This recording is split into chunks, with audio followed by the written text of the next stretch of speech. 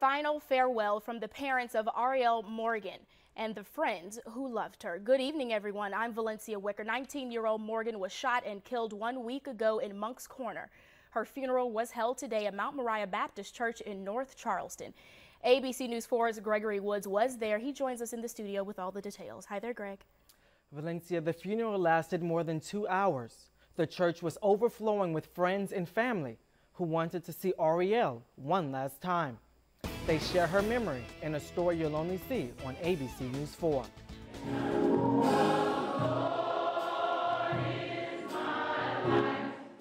It was a packed church at Mount Moriah as hundreds remembered the life of 19-year-old Ariel Morgan through song and dance.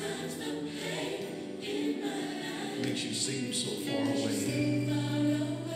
Morgan's casket was decorated with flowers and the family's favorite photos. I trusted her opinion about everything. Those close to Morgan gave heartfelt speeches as the audience wiped the tears from their eyes. At the end of the day, when I look at everything, I can smile.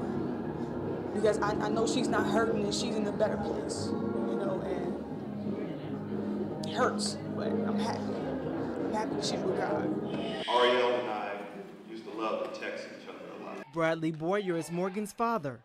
He says because he lives in California, he and Morgan kept in touch by sending special text messages to one another. One particular time, I just happened to, send a quick text. I just said, hey, don't want nothing, just want to say I love you and kisses. And, maybe an hour or two later, she responded back, oh, and I just could hear her soft little voice in the text message just saying, oh, that's what I would love her to be remembered for, is that beautiful person like that. And that's exactly how Ariel's high school friends remember her. People always say we used to be in the hallways. All we used to do is we used to laugh.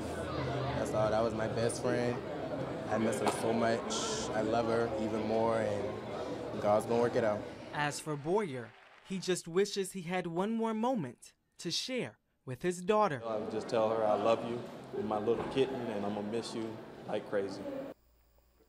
Police are still investigating the case. They do not yet have any suspects. If you have any details, call Crime Stoppers at 554-1111.